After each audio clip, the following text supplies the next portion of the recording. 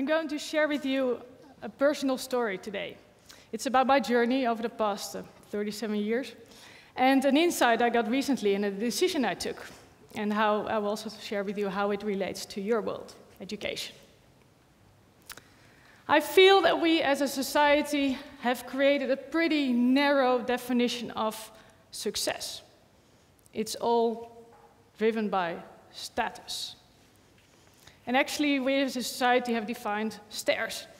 And we know exactly which steps you have to take to get there, to get status. It already starts in school, when you have to pass your standardized tests, in Dutch CITO. You have to do well in your CITO scores. Then you go and get the highest form of secondary education. In Holland, that's VWO. Then you go to university, get a high university degree. Then you get to work for one of the corporates, one of the big names. And then you get up higher in a management hierarchy until you reach the CEO position. Or you become president if you're in politics. So I've been climbing these stairs. And I've really been reflecting on them. And climbing these stairs have been a very humbling experience. I've encountered the most amazing things along this journey, like the ability to stand here to talk to you at a TED. But I also encountered an awful lot of frustration. And I want to share some of that with you. So first one starts with the CITO test. I want to take two little tests with you. The first one is a CITO test, a vocabulary test for 5-year-olds. Let's see if you can pass these. So you have to indicate whether the word is blue, cold, or red, warm. And the word is igloo. So tell me, what is it? Blue? Well, according to CITO, the right answer is blue, because it's cold. My cousin Casper, however, explained to his mother, well, you know, I filled in red because an Eskimo builds an igloo because it's really cold outside, but inside it's relatively warm. So CITO, the result says that Casper doesn't know the word igloo. But he just thinks differently. Next one. See if you can pass this one. This is a test for 8-year-olds. So tell me, which one does not belong to this list? We have a car, a bus, a truck, and an airplane. Tell me. D, the airplane? Oh, a lot of discussion, good. Good students. Well, according to the test, the right answer is D, because it's the only one without wheels. Right? Technically, well, it has wheels. Okay, but the child of a friend of mine said, well, I chose C, because that's the only mode of transport which was not intended to transport passengers.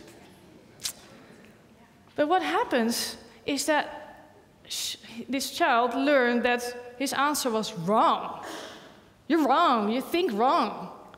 Whereas I think that this type of thinking is exactly going to help us solve some of the world's biggest problems. We need extreme thinkers, we need different thinking, we have so many challenges. And if you tell you know, there's one way of thinking, you know, who's going to help solve the world and think differently? So, I didn't have to worry about this that much because I was a really good student at school.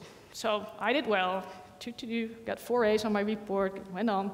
And because I was such a good student, I went to university. I studied civil engineering at TU Delft.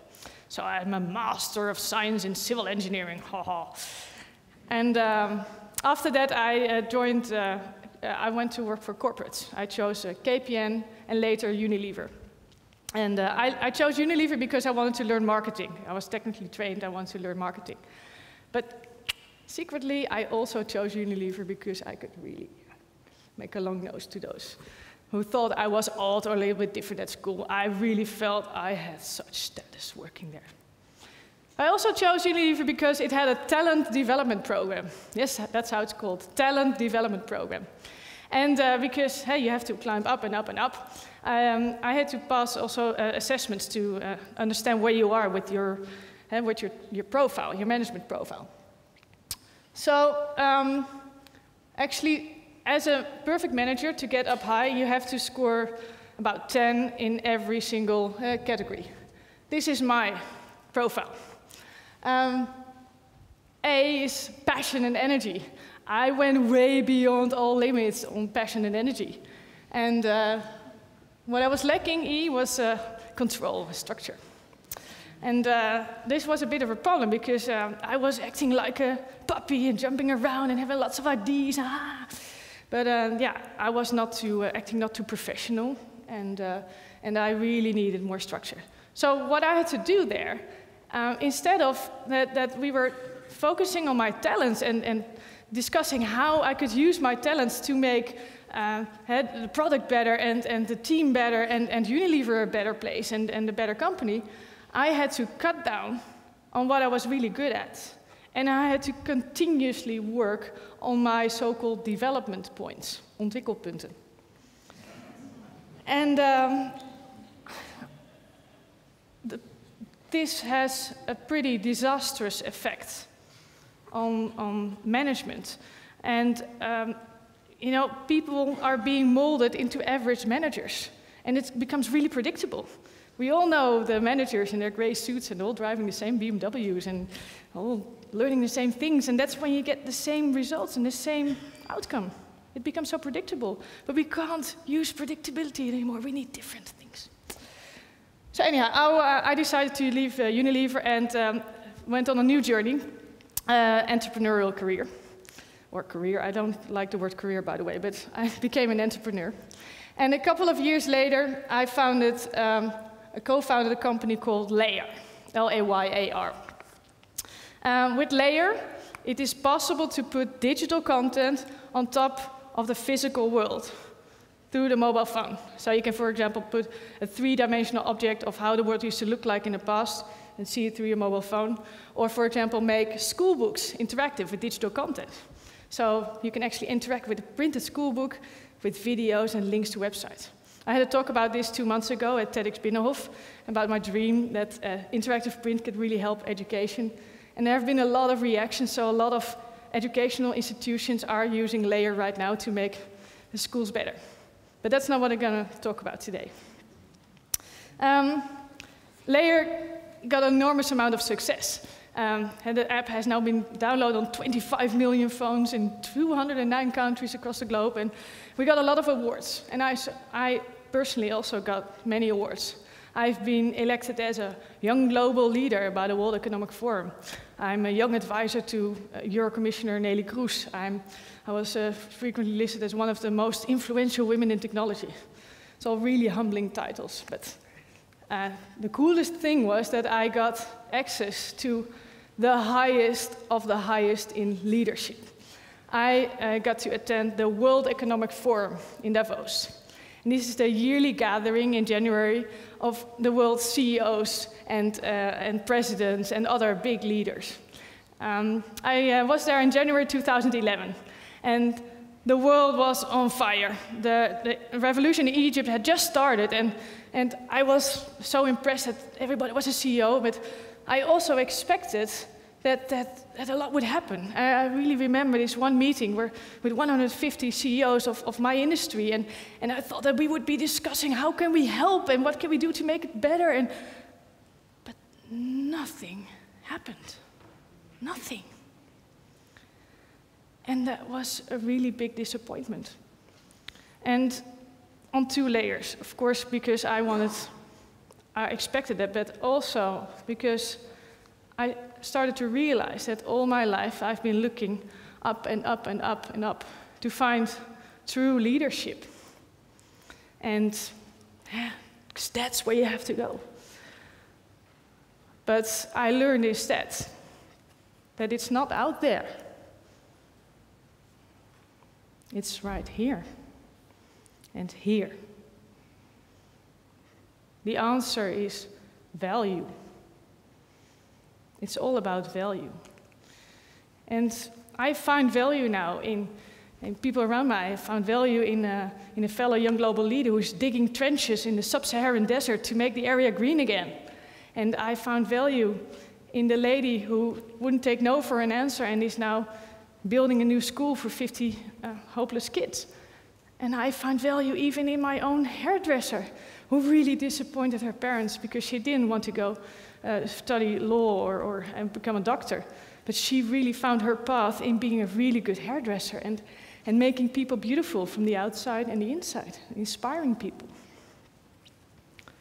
And what do these people have in common?